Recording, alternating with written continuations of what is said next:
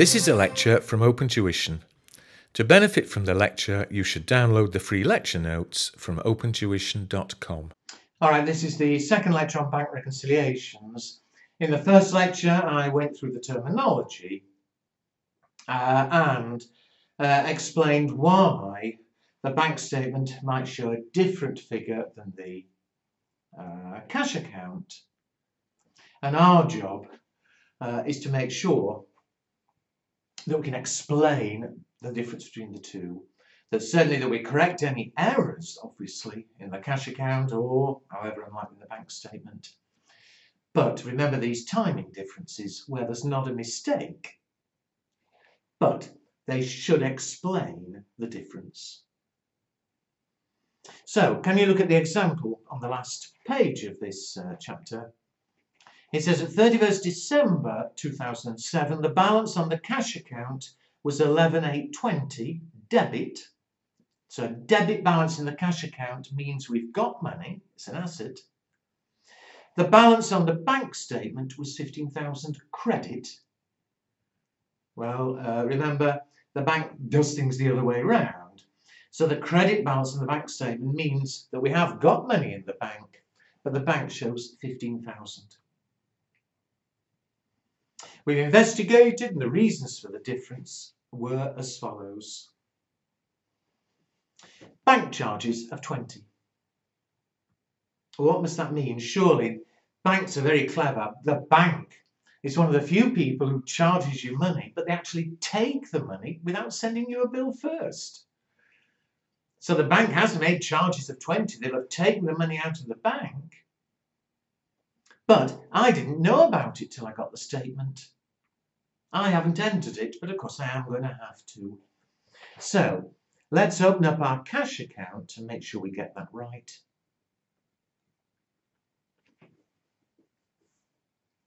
We've got a balance at the moment of 11,820. It differed from the bank. One reason was bank charges. Well, if that meant the two were different, it can only mean the bank has already taken the money, but I haven't entered it because I didn't know. Well, of course, we've got to enter it. It's a payment. We'll credit the cash account. In these questions, it doesn't really matter where the debit is, but maybe with a debit bank charges account. Another reason things were different, a payment of 1,200 had been entered in the cash account as 2,100.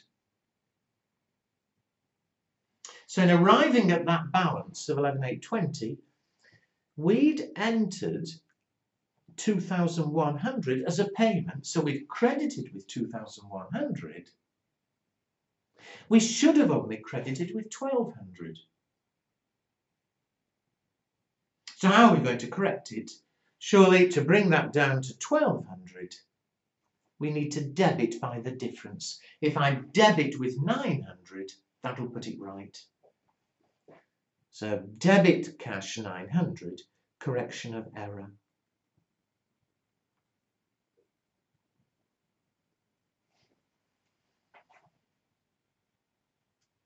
Three, a cheque for 200 has been dishonoured.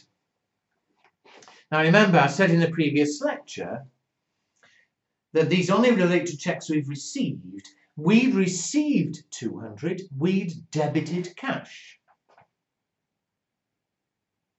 However, we find out a week, 2 weeks later, the bank tells us that in fact we never got any money.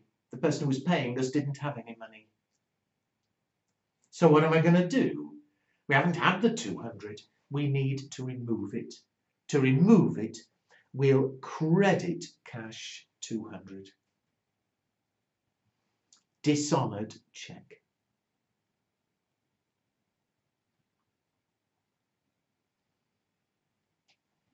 I said earlier that these sorts of questions, I'm not really bothered where the double entry is, but out of interest, you see, you paid me 200 because you owed me 200. I would have had receivables of 200. I get your cheque and I think you've paid. So I debit cash and credit your account. balance is 0.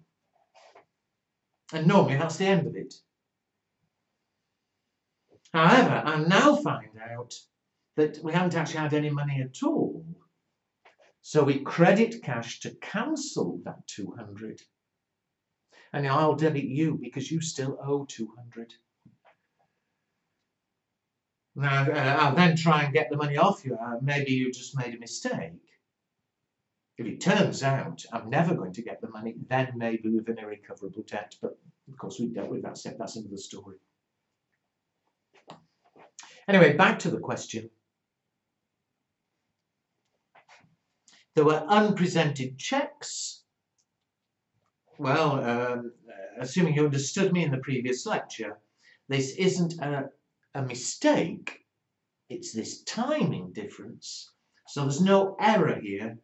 I want to make any adjustment. And similarly, lodgements have not yet appeared. Lodgements not credited. Again, that's not a mistake. So, what's the correct balance on the cash account?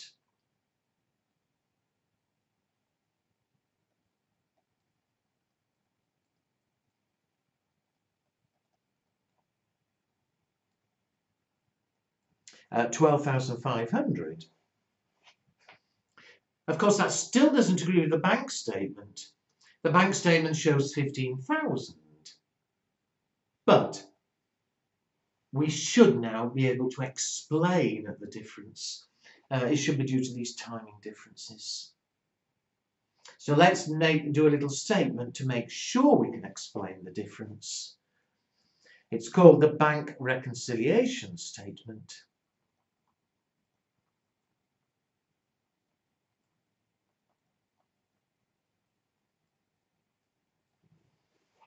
It's a little statement just proving that we can explain the difference.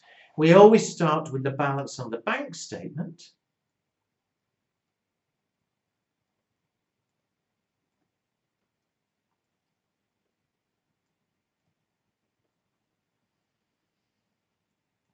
Which is 15,000. There are unpresented cheques. Well, although they've not yet appeared, they will appear later on the bank statement. And when they do appear, that balance will reduce. So we subtract unpresented cheques.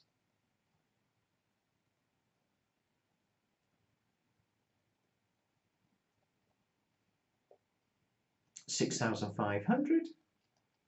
That'll bring the balance down. It may not happen until next week, but ultimately it will reduce the balance.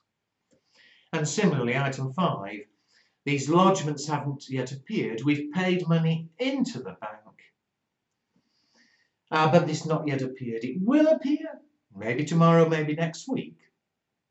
And when it does appear, the balance will go up. Lodgements not yet credited.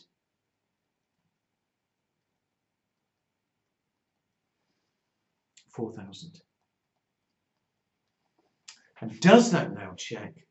Well, 15 less 6.5 plus gives 12,500, which should be the balance per the cash account.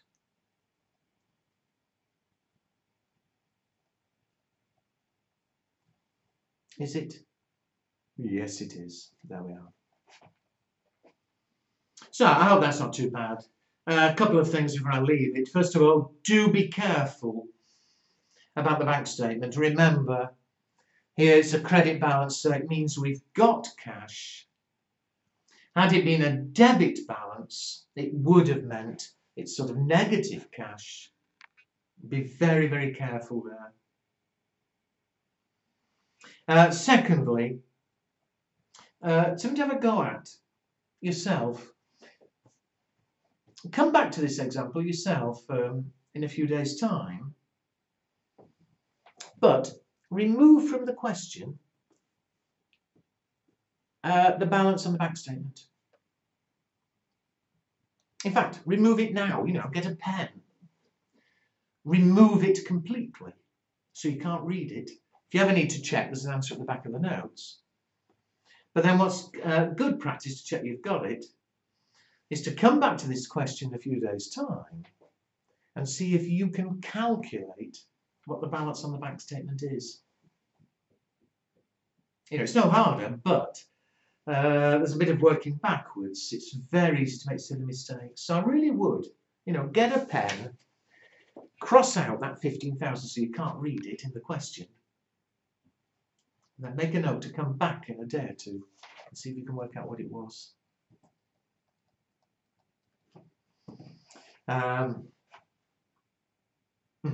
It was 15. Finally, in real life, things are a lot harder. Because in real life, of course, nobody presents you with a list of mistakes. So in real life, you have to start checking from the cash account to bank statement to find these unpresented checks. There are like to be several of them. So you'll be ticking off, oh, that's appeared, that hasn't appeared, this hasn't appeared, that hasn't appeared. And the same with the lodgements. Then you'll see if it'll reconcile 12.5, but at that stage, oh, the cash account still shows 11,820. And then, of course, in real life, you'll realise there are mistakes, and you'll have to start checking cash account bank statement every entry until you find the mistake, and that takes time.